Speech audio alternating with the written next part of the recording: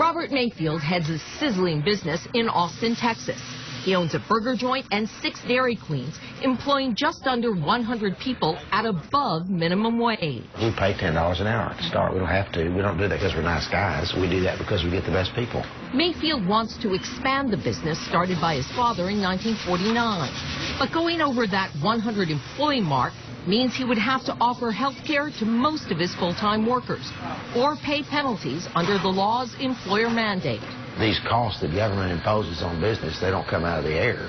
You know, if we have to pay them, then we've got to pass them on or we don't stay in business. And if 30 hours a week is how the law defines a full-time worker, forget expansion. Mayfield says he may have to cut hours or jobs. We got some people that I care very much about that work for us 10, 12 years.